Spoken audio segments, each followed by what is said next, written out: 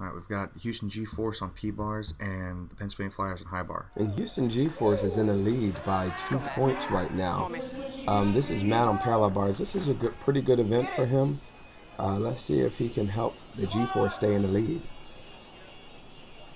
You can see the top right screen there, home of Olympian Sean Townsend. And it's the Townsend Cup. He's just getting love all over the place.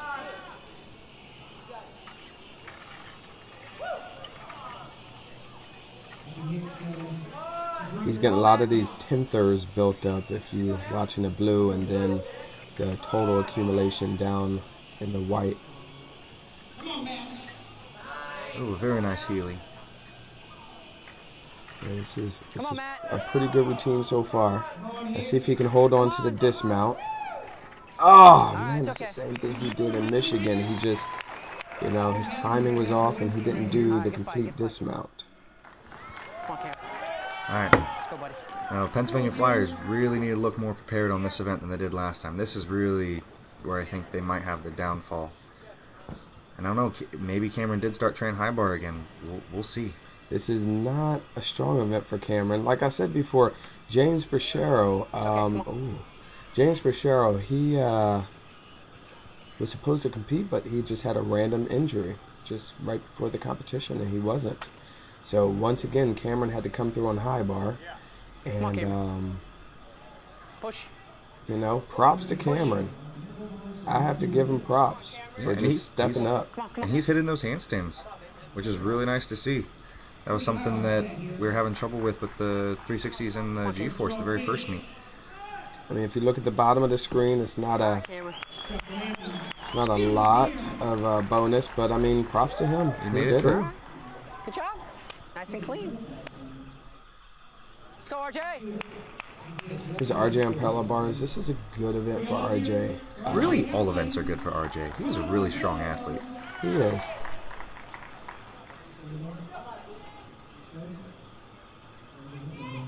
And with the routine that we just saw in high bar, I mean, you're going to see that this will be a great way for the G-Force to pull away from the Pennsylvania Flyers just from their start value alone. Oh, man. And the judges can't count those tenths that he was trying to accumulate. I don't know where they are right now, but like I said, going into this event, the G-Force was 2 points ahead of the Flyers. That fall is 1 point.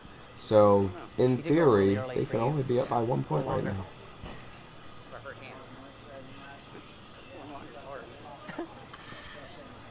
And Coach Sean Townsend, you can see him talking about repeating that skill so he makes sure he gets those elements and rooting on and making sure he's trying to stay mentally calm and prepared to make this skill. So far he has 8 tenths, not even a point yet in bonus. And he does not... Oh, man, 2 points. And, you know, if they're behind after this rotation, that could have been it right there. That could be the 2 points. Now, I will say that if they have another guy going up on parallel bars, Sun Tai Lee is pretty good on this event, and they can drop this score and not even count it. So, you know, hopefully that's what they do. Hopefully they do have another guy in the lineup ready to go, and they can drop this score so they can remain in the lead. Come on. All right, RJ. All right. Small hop on the landing, but again, these dismounts, definitely you can tell all these teams have been going home and working on these dismounts. Alright, now the Flyers are really counting on this score. This is the event that he's been preparing for. Let's see how he does. This is Ari Barrera. Come on.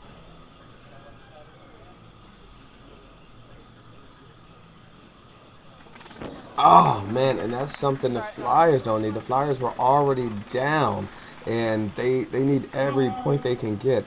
I mean, they better hope one of two things. One, that Ari hits the rest of this routine very clean, or two, that the G-Force doesn't have another guy up on parallel bars ready to go.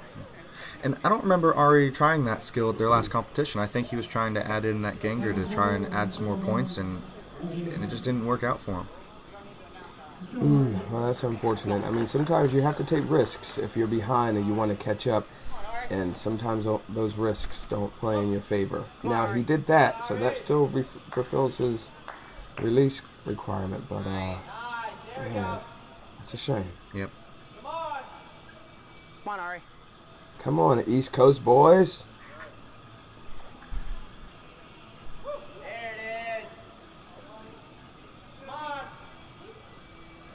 See how he does on this dismount.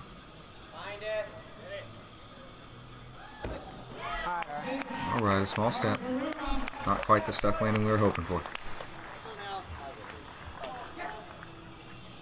It's all right. Good job. All right, so do the Houston G-Force have that third person on P-bars? And they do. And they do. And of course it's the Hoss. Well, sorry, Flyers.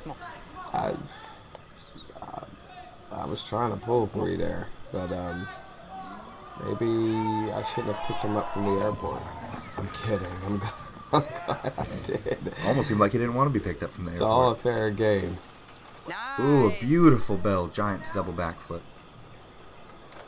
Yeah, come on now. Nah, he's doing pretty good so far.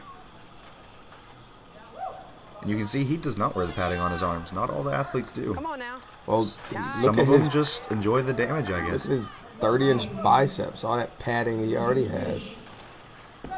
Yeah. Nice. And that was the routine the G-Force was looking for. RJ's definitely happy. Let's see where they're standing. Ooh, one rotation to go, and Pennsylvania Flyers are down 5